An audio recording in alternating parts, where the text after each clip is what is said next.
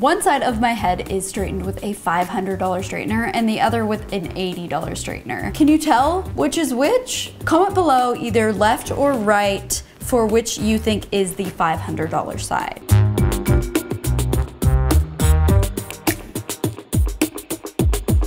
I'm a huge fan of Dyson. I have their vacuum, the blow dryer, and the Airwrap. So when they announced a new product, the Corrale Straightener, I was immediately intrigued. But at a price point of $500, is it really worth it?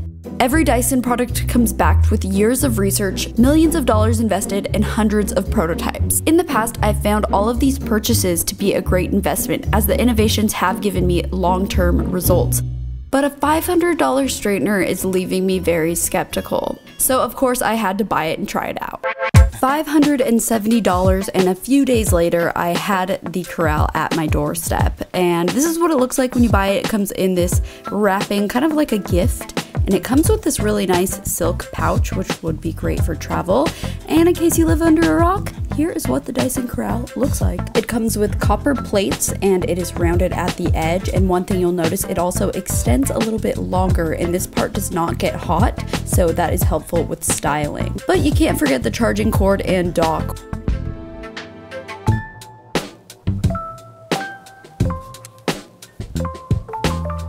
Just finished straightening my hair. It looks nice and everything, but honestly, it didn't really rock my world. It kind of just felt like any other straightener. Literally, I was pulling so hard to try and feel a difference, but the experience was really not different for me. As you can see, my first use left me feeling underwhelmed. So what could make this $500 straightener worth it? What's so different about it is its flexing plates, or micro-hinged plate technology, as Dyson claims. This rendering shows how the technology works. When I take my Dyson straightener, I can't see the plates flexing, so it's hard to imagine what this actually means.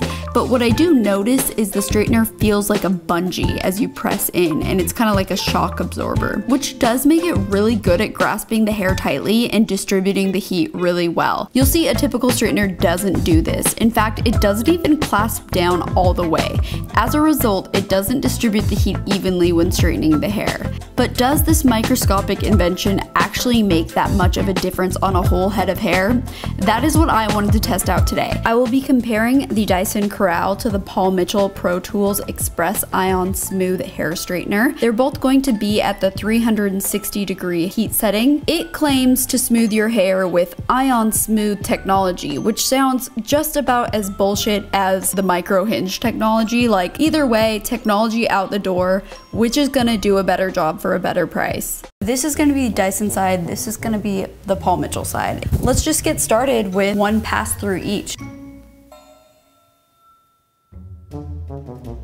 So that is very nice and straight, nice and even. Really did only need one pass. Wow, when I pick up the Paul Mitchell straightener, it feels so much lighter in comparison.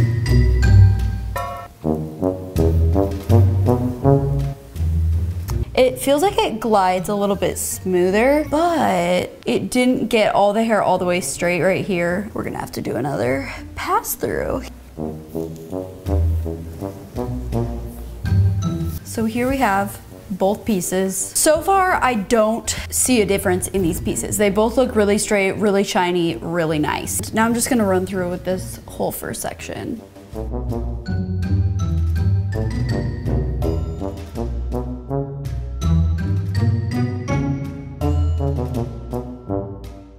So here is the Dyson straightened side. I mean, it looks great, it's really shiny.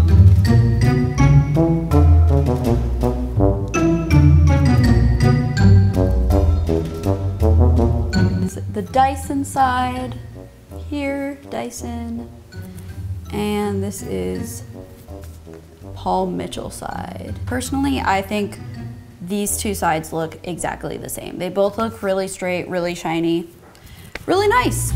Obviously, with the Dyson side, it came out perfectly straight. I mean, you can't deny the fact that it is an incredible straightener and it gets your hair very, very straight. I'm just gonna finish off Paul Mitchell side. But when I switched to the Paul Mitchell side, it's still really good at straightening the hair. When it's all said and done, I can just barely tell a difference at all. So all these pieces were with one pass through. I will say the Dyson does straighten your hair more evenly, and as a result, everything's looking really, really nice. On this side, it wasn't quite as even, and so as a result, you can kind of see hair pieces chunking together. Does that make any sense at all? On this side, every strand will just like fall like right on its own. On this side, it's like a little bit more piecey and a little bit more not perfectly straight. But honestly, I mean, they both look really good, I think. The one area where you can really tell a difference is in these two front pieces. You see this one kind of still curves. It didn't get perfectly straight. And these ones are really, really straight. Honestly though, I feel like a big takeaway here is both sides look really, really straight, and I could barely tell the difference. That to me just tells me if your human eye can't really see that much of a difference, it's not really worth an extra $400. Like, they feel the same. Honestly, the Paul Mitchell felt so much smoother going through my hair. This one still did pull a little bit. For $500, I would expect this to be as smooth as butter, and it honestly isn't. And now we're gonna quickly test how it works curling your hair with these straighteners. Both have the rounded edges. I'm assuming it's not gonna be an issue with either of these straighteners, so.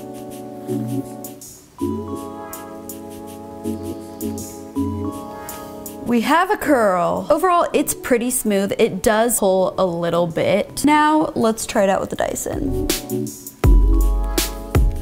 It is so handy to be able to grab this. And you know what? These are gliding really smooth. That's funny, these curls are just different looking, I swear. Here is the Dyson curled side. These do look a bit different, I will say. I don't know why. This one came out so much bouncier, whereas these curls, they're just really casual, little beachy waves. Either way, they're both great straighteners for it, but I am really impressed with how the Dyson curled. Like, these are really, really nice curls. Now that I've just burnt the absolute integrity out of my hair, I can finally conclude.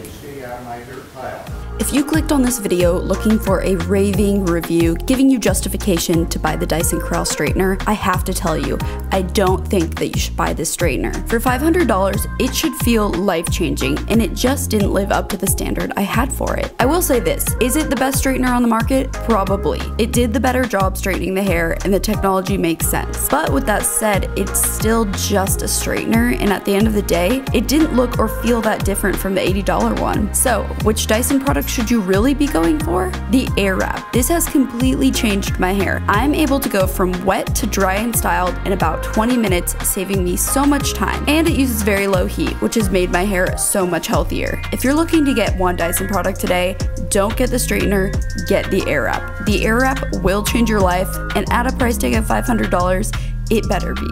With the Dyson Airwrap, it only takes me about 20 minutes to do my hair from wet to completely straight and styled. So I'm gonna show you guys how I do that really quick and how it has completely cut out even needing a straightener. It comes with several different attachments. I start with just this one, just the normal hair dryer. I'm gonna put it on the middle heat setting, and then I'm gonna put it on the fastest air setting. I'm just gonna go through and rough dry my hair until it's about 80% dry.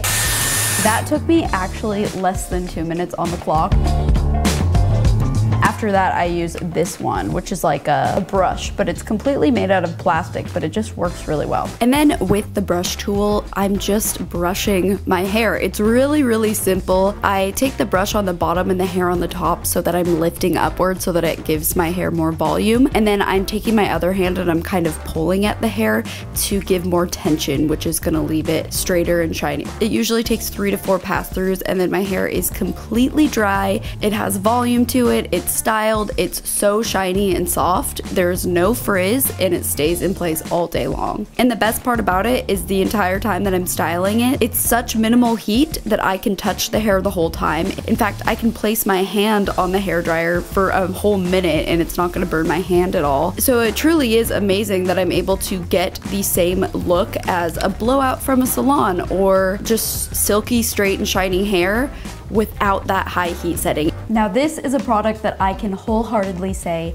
is worth the investment. It's just the innovation in this makes sense. It still blows my mind every time I blow dry my hair that I can actually achieve a blowout at home that is just like the shiny hair of my dreams that I used to always wish that I could have. This thing gets your hair shiny, it gets it straight, it gets it styled, and it's able to do that using very minimal heat. So not only does it cut down on time and get my hair looking exactly like I walked out of a salon, but it also has kept it really healthy. With this product, I had not touched a hair straightener in months because I just didn't need it. If you're looking for any Dyson products, the Airwrap is the one that I would highly recommend. I think the straightener is just a bit overrated because at the end of the day, it's still a straightener, it's still a lot of heat on your hair, and it's still really bad for it. I hope this helped you make a decision on your next Hot Tools hair product that you're gonna buy, and I'll see you guys next time. Bye.